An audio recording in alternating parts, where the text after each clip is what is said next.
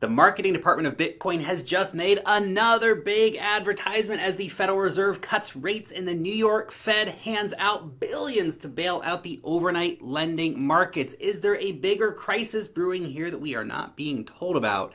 And massive Bitcoin adoption news with millions of new users getting exposure to cryptocurrency this week.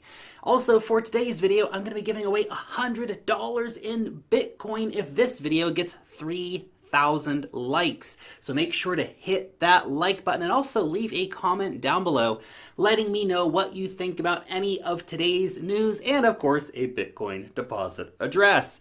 So, the U.S. Federal Reserve just cut rates for the second time this year, down another 25 basis points to 1.75%, which follows an August cut by the same amount, meaning that the previous cuts failed to stimulate the economy and that a recession may be looming in the United States.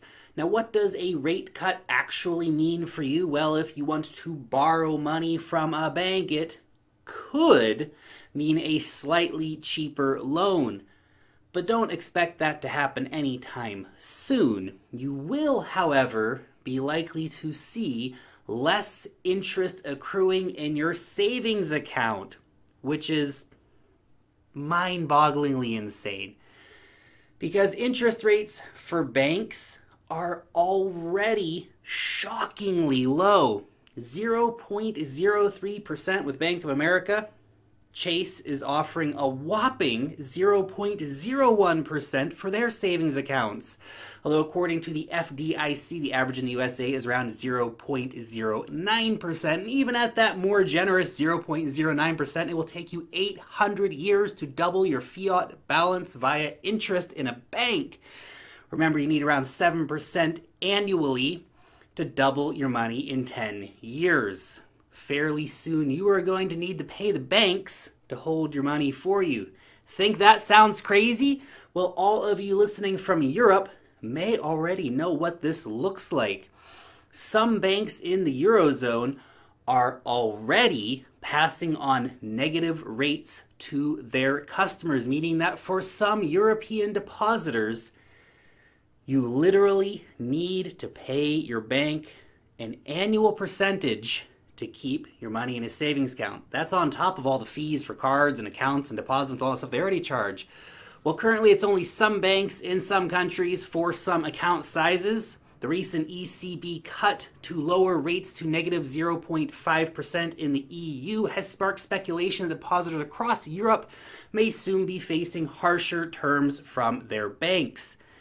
And those negative rates in Europe should also be of concern to everyone not in the EU, because whether you're in the US or Canada or wherever else, this could affect you. Why? Because negative ECB interest rates in Europe mean that we are increasingly likely to see the failure of a European bank. Now, whether it be the big sick man Deutsche Bank or another one of the critically sick banks, the massive bank-on-bank incest means that one major commercial bank going under will have a contagion effect globally, which will affect American banks that have exposure to European bank debt and European bank derivatives. And the negative rates in Europe make the probability of many of Europe's major economies sinking into a recession increasingly likely. So considering that that is going on at the banks, the crypto platforms that are offering favorable interest rates actually seem incredibly tempting.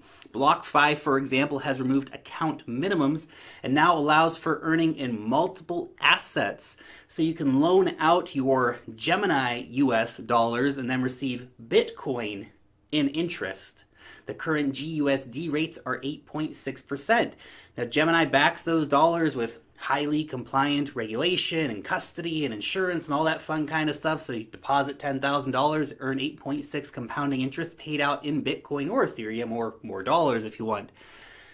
And I understand, I really do understand that you may not want to loan out your Bitcoin. I get it. Not your keys, not your Bitcoin. You loan it out to a third party, it is not your Bitcoin anymore. They pay you the interest because it's not your Bitcoin because they lend it out to someone else. That's straight up, guys. But if you are sitting on piles of fiat in a savings account, earning basically nothing, then what are you doing? You could take just a fraction of your fiat in your savings account, buy stable coins, lend it with someone like BlockFi, and earn way more than leaving all of your money sitting in your bank. Also, until the end of the month, BlockFi is giving $10 in free Bitcoin to anyone who signs up for the service using the link down below and who makes a deposit into their interest accounts. Crypto.com does have higher rates for premium accounts than BlockFi on both stablecoins and on Bitcoin, but recent changes to their platform now require a $1,500, approximately anyway, investment into MCO to access their premium tier rates. Now that is still attractive for bigger lenders, but for smaller lenders, not as awesome by any means. Now, are either of these platforms without risk? Of course not. There is always risk, but they are regulated, they are compliant, they are insured.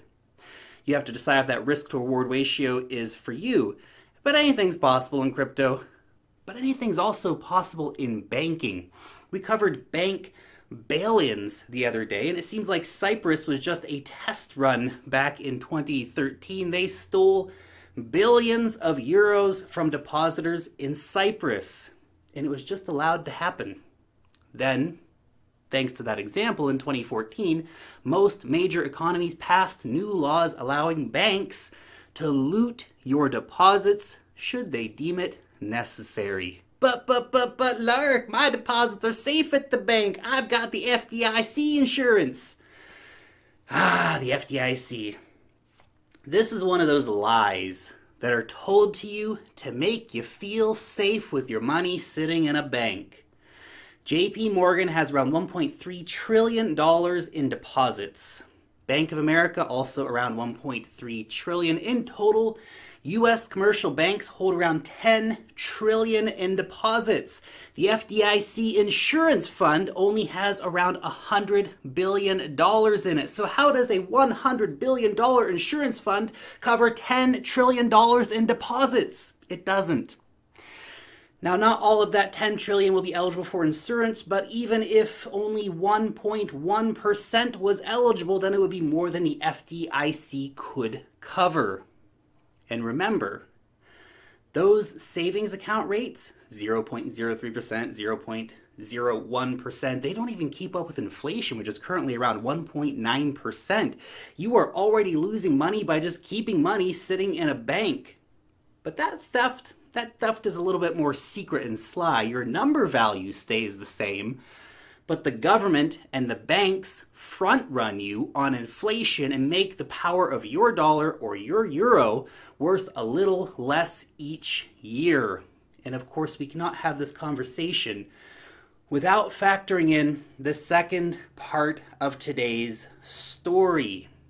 And that is the unexpected emergency bailout of the overnight repo market. Well, everyone is pretending that everything's fine. This is normal. The New York Fed is handing out billions to the banks this week. They spent $53 billion to rescue the overnight lending market earlier this week, with another $75 billion thrown on the bonfire the next day, and billions more the day after that. It's funny, isn't it? Never money for helping regular people. But when the banks get in trouble, suddenly they just magically find $275 billion sitting just over there that they can use in a flash. It's crazy. That $275 billion is more than the market cap of all cryptocurrencies combined. Nuts. Anyway, why should this worry you? Well, banks normally lend to each other in a fairly normal day-to-day practice. The fact that suddenly banks were unwilling to lend to each other means that something is up. Potentially something very big is up. Something has the banks spooked enough that the NY Fed had to step in with hundreds of billions of dollars because the banks just woke up the other day and suddenly decided that they had major trust issues with each other. Now, is this a crisis in of itself? No, but at the same time, it's not really good either, and it raises a lot of questions about what the heck is actually happening. What do they know that we don't know? Remember, in 2008, all of the ratings agencies were in on the subprime scam. They basically rubber stamped all of that bad debt, knowing that it was bad debt. The derivatives market is a ticking time bomb. The debt bubble is completely unsustainable. The negative yielding bonds are a total mess. The trade war is a fool's game. The currency wars are going on. You have the potential for a major disruption to the global economy if a war breaks out in the Middle East, and that is a very real possibility. Corporate debt is soaring, and many major economies are eyeing up recessions. In fact, the rate cuts are likely an attempt to fight off a recession in the United States. Well, the Fed has not yet announced a new quantitative easing package. Many analysts are saying that it is increasingly likely. Also remember that in 2008, during the worst banking crisis of our lifetime, the emergency fund was $800 billion. That was to fix an emergency. Now this week alone, they are pumping $275 billion into the market, but it's all good. That's just adding liquidity. Nothing to see here. Everything's fine. It's crazy. Also, can we reflect on how the FDIC has less insurance for the entire United States and all depositors in the United States than the New York Fed just threw to the banks? When it goes down again, the wagons will be circled around the banks and only club members will be protected. They proved it last time. They're going to do it again. And guess what? You and I, we're not part of that club. And in the same way that what happens in Europe affects everyone else, what happens in the US also affects everyone else. The risk of contagion amongst these incestuous banks is very real. When the next bust comes into full effect, it'll be quick, it'll be brutal, just like 2008. Holding gold and holding Bitcoin will make a key difference for many people. Thank the flying spaghetti monster that we have Bitcoin. Planned emission rate, highly secure, censorship resistant, no central bank to arbitrarily decide future rates. No one can bail your Bitcoin in to cover their losses. Bitcoin was made for this. Bitcoin was made as a challenge to the dysfunction of Wall Street. Bitcoin was made to flourish during times of global crisis. Wall Street is a shipwreck, and Bitcoin is a life raft. In other banking news, Arab Bank of Switzerland, a sister company of the Middle East banking conglomerate by the same name, is now offering trading and custody services for Bitcoin and Ethereum. Arab Bank joins Julius Baer, who announced a similar service not that long ago for its customers. The bank is targeting the service to their high net worth clients, which of course makes a lot of sense. Just imagine, you're a rich CEO, you call up the bank, you say, hey, buy me 100 Bitcoin, please. And it's done. That's it. They buy it, they store it, and you don't need to worry about it because the bank's got it for you. And then when you want to call later on and just say, hey, sell that Bitcoin for me, done. We're going to see more and more banks offering these kinds of services. It's inevitable. And I'm not very excited about them by any means. You're just giving Bitcoin to the banks. I'm about as excited about that as I am about the Bitcoin ETF or the futures products or any of that stuff. But these things are happening. So love them or hate them, here they are. But you can certainly see that the clever banks are getting in on the trend now. They're positioning themselves and positioning their clients in the most advantageous positions possible to try to take advantage of this growing cryptocurrency trend. On to our next story. Messaging app Line has officially launched a cryptocurrency exchange for its 81 million users based in Japan. The launch coming only days after the platform received final regulatory approval from Japanese authorities. The new exchange, dubbed BitMax, BitMax. Are there really no new names out there for cryptocurrency exchanges, guys? Come on, man. Anyway, it is now live with trading of 5 cryptocurrency assets. You got Bitcoin, Ethereum, XRP, Bitcoin Cash, and Litecoin. BitMax will be available only to residents of Japan with a line account. There'll be no fees charged for trading, although there will be a charge of 108 yen applied to deposits and withdrawals, which is about $1 US. And this story is massive in a lot of ways, like super massive. This is about half of Japan's population that now have an unbelievably easy way to buy and to sell and to access cryptocurrency. Awesome. And Japan is not alone this week. Abra, in partnership with EC Pay, has announced that they have started selling cryptocurrency for cash in more than 6,000 retail outlets across the Philippines, including all 7-Eleven stores. Nice.